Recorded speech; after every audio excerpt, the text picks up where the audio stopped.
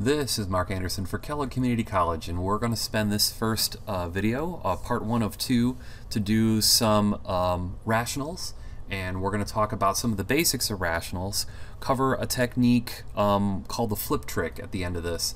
And what we mostly want to do in this video is set up some ground rules for simplifying rationals. So in simplifying these rationals, a lot of you are going to do okay with problems like this. In fact, I usually ask my students if they're a little weak with exponents to write them out twice, or the number of times that's in the corner here. So this would be x plus 3 and x plus 3. And in terms of simplifying, we are going to look at the numerator and the denominator and see if there's something we can do to make the problem more simple. Now, I noticed that a lot of people use the word cancel, and canceling actually is a little bit of a lazy word in terms of mathematics because nothing actually cancels. For example, if I look at these x's, some people might say, well, since there's an x above another x, these would cancel, but technically they divide and make 1. So 2 times 1 times x plus 3 is the same as saying 2 times x plus 3. And same thing down here, and I can also consider this simplifying by dividing this by this to make 1. And again, canceling will be said, and I might even use that word later on in these videos, but what I really mean is to simplify, because now what I have in my numerator is a 2 times 1 times 1, and 4 times 1 times 1 times x plus 3. Now, we're going to simplify this rational here because the 2 and the 4 can both be divided by 2, which leaves 1 half, or 1 in the numerator, 2 in the denominator, because 2 goes into 2 once and 2 goes into 4 twice.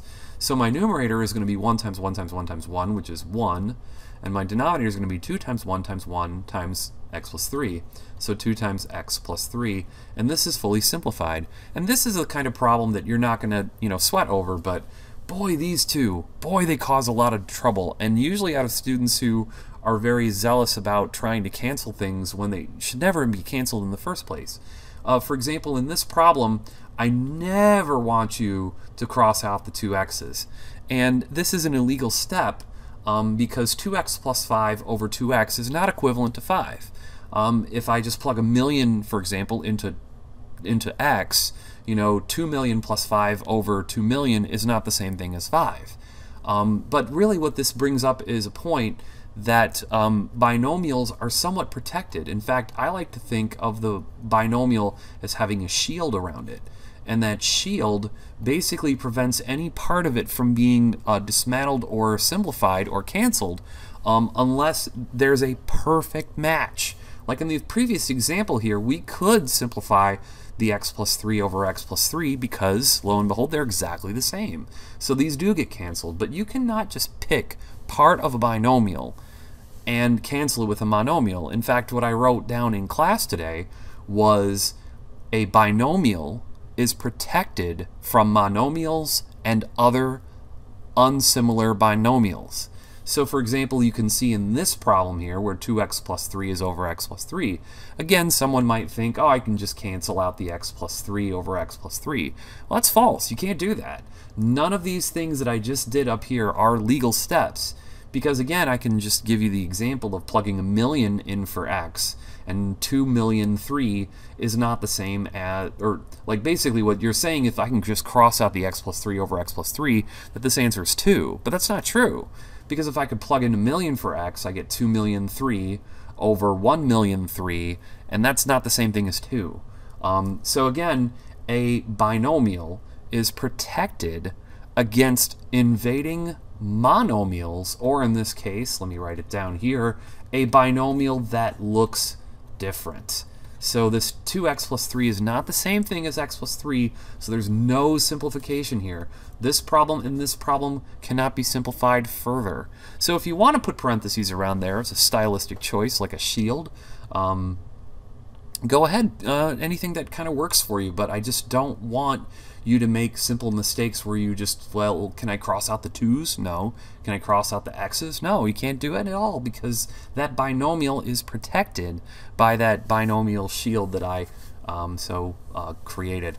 But if we get to a problem like number 1, There's no pluses or minuses in this at all. There's no binomials. This is all one monomial divided by another monomial, which means I can divide or I can simplify this any way I want.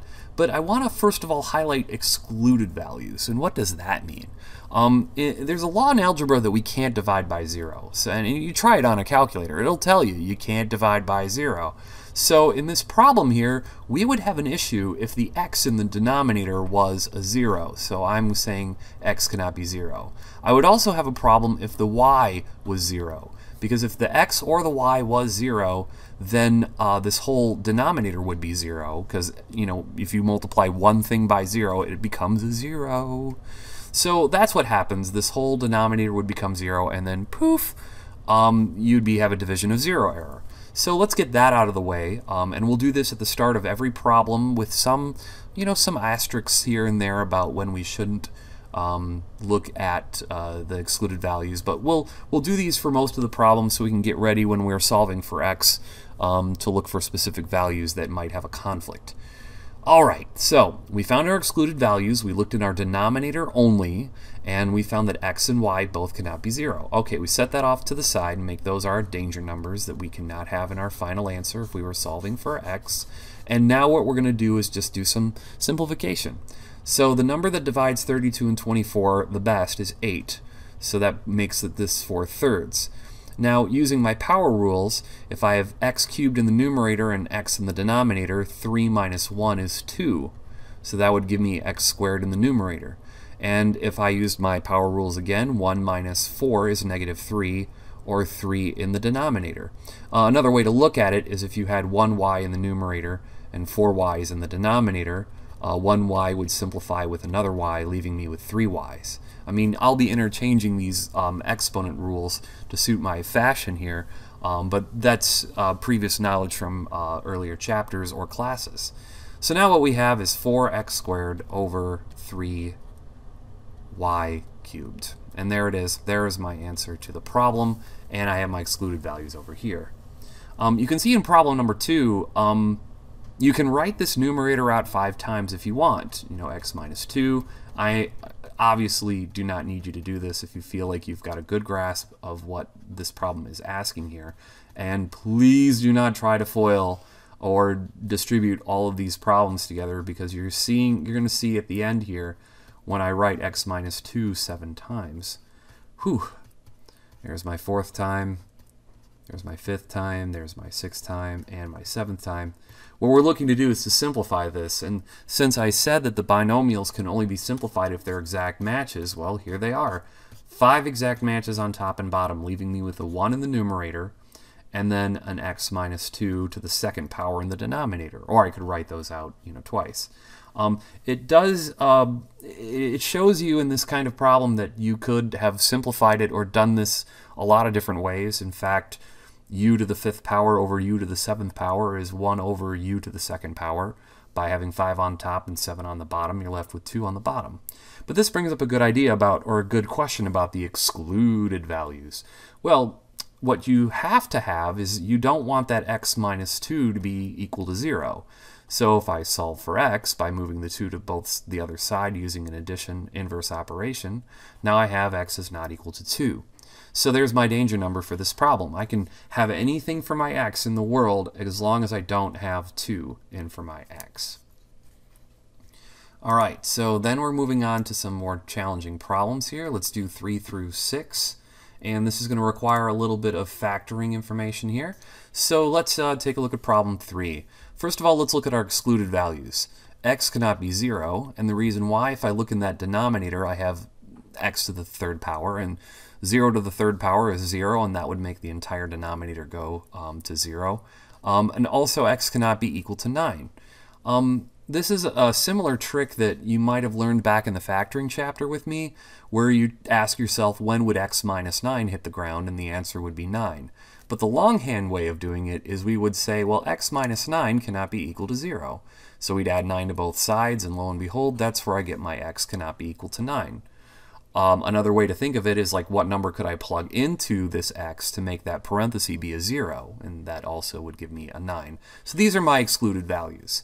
Now we do some simplification. Divide the top and bottom by 5, and that would give me 5/6. Ooh, almost left that mistake there. I have 2 on top and 3 on the bottom. That leaves me with 1 on the bottom using my exponential rules. And these fully simplify. So my answer is 5/6 x. With these two numbers, x cannot be 0 or 9. Now, an interesting thing to talk about right now is you'll notice that this x minus 9 was simplified from the problem. And if I plug 9 into my final answer, I wouldn't have a division of 0 problem. But since this was back at the time we started it, you can't actually have that there. So that's the reason why you can't have, you got to do your excluded values at the start. Now, problems 4, 5, and 6 all require a little bit of factoring skills from the previous chapters or your previous course. So this first pattern is something called a difference of squares. It's a difference of squares because they're being subtracted, and the first number is a perfect square or a rootable problem, like 1x squared is rootable to x and x, and the square root of 16 is 4 and 4. And the difference of squares patterns is a plus minus. If you FOILed that out, you would get no middle terms, so you just have your F cable and your L cable creating this space.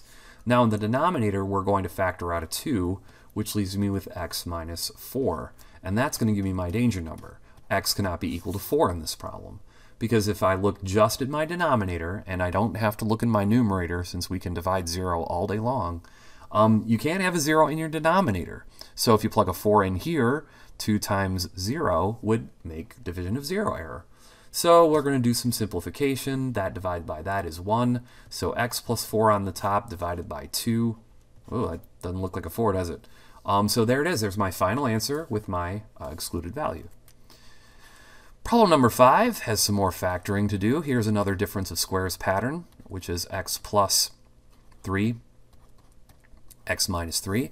Now down here, this is an easy trinomial, and the easy trinomial would be what two numbers multiply to make 9 and add to make -6, and that is -3 and -3.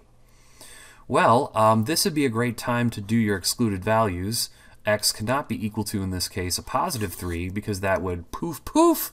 It would give you a 0 for both of these, and 0 times 0 is 0, and we can't divide by 0, no matter what the numerator is. We're now going to do some simplification. So the x minus 3's go away. So now I have x plus 3 and x minus 3. Now this is where I try to push the class and say, hey class, what can you cancel next? And I'm usually able to bait someone in or troll somebody to say, oh, you're gonna, cancel the x's or the 3's, but you can't do that. You can't actually do that because this is, again, a bonded binomial. It's protected. So you cannot just cancel the x's or the 3's or any of it because it's not a perfect match. So for number 6, it's best to factor this before we get to where we need to go here, because which is finding our excluded values. Because if you try to find your excluded values now, it'll be a little bit tough to guess and check. But if we do the factoring of the denominator, which is x minus 4 and x plus 2, this tells us our danger numbers. Our danger numbers, x cannot be equal to a positive 4, or x cannot be equal to a -2. I wrote it this way. That's just a stylistic difference of writing two separate x's and not equal to statements. But there it is. These are two numbers that if I plug it into the denominator will cause a problem. Also, you'll note that I didn't look at the numerator. The numerator has no relevance to division of 0 error or finding those excluded values. Now in our numerator, we're going to say that we're going to have x minus 4 and x plus 1, because those are two numbers to multiply to make -4 and add to make -3. And bam, bam, simplify x plus 1 over x plus 2. And no, we can't cancel out the x's. That is not a legal step. So to finish up this worksheet here, I'm going to go down and tell you about this little trick here for simplification called the flip trick. The flip trick is used exclusively in problems that are out of order. So if you look at number 7's denominator, you could factor that into 3 plus x, 3 minus x, because it is a difference of squares. But it's not going to help you because the numerator isn't going to have a 3 minus x combination or a 3 plus x combination. In fact, my numerator is going to be set up as x minus, or excuse me, plus 5, and then x minus 3. So what I'm going to do is call a flip trick, which is when I have a problem that is fully out of order, what we're going to do is we're going to factor, that is a horrible looking A, factor out a -1. We're going to factor out a -1, and to factor out that -1, that will allow us to flip the order of this. And let me show you all the work that goes into doing that, and some of you may not show all this, but what we do in the first step is we start with our problem in the wrong order. And we can't just literally flip these around because of the commutative property. So if I can factor out a -1, which I will do so here, I can make that 9 into a -9 and the x into a positive x squared. And now with the commutative property, I can flip these around. So I've got -1 and I've got x squared minus 9. And now I have a difference of squares that looks kind of like every other difference of squares problems. So I'll just transfer that up here. So -1 is now being multiplied by x plus 3, x minus 3. Now I will say a couple of different rules here because we are going to cancel out these simplify these x minus 3's. But our final answer has to be a little bit more tight than all of this because our x plus 5 is in the numerator, our x plus 3 is in the denominator. And I've said throughout my courses that you cannot write a -1 as a multiplier of something. I mean, so I have seen students write their answer like this with the negative in front without, you know, a 1, and that's going to be allowable. I'm pretty liberal about that. The book and most other professors would probably encourage you to put that negative out in front of the problem because the negative, as long as one of them's there, you're going to be okay. And I've seen students also put the numerator in parentheses, and that would be fine too. I'm going to be pretty liberal about what I accept, and again, I'd say the most, I'd say textbook way of writing the problem is with the negative out in front, and you wouldn't have parentheses around top or bottom in that case. All right, and so for the final problem of this side, we are going to take a look at this trinomial in the denominator, knowing that if I factor out a -1, that entire trinomial changes order and changes sign. And I'm skipping steps to make this more efficient for me, because what I showed over here is all the work, and what I'm doing here is just doing a little bit of it mentally. If I factor out a -1, this becomes a -5, a -4, and a positive x squared. And I can just reorder that using my my commutative properties and making sure that my negatives and positives say the same. And then that makes it legal. It makes it a fully simplifiable algebraic step. We would have to factor, in the numerator here, we'd have to factor out two numbers to make 10 and add to make -7, which is -5, -2.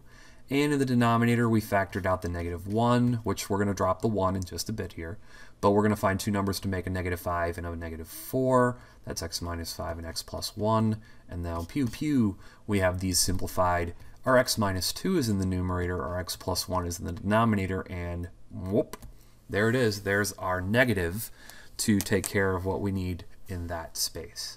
And thank you for watching the first part of this two-part video series on radicals. We did simplification of radicals today, and we also showed the little flip step to get things in order for better simplification. Again, thank you for watching.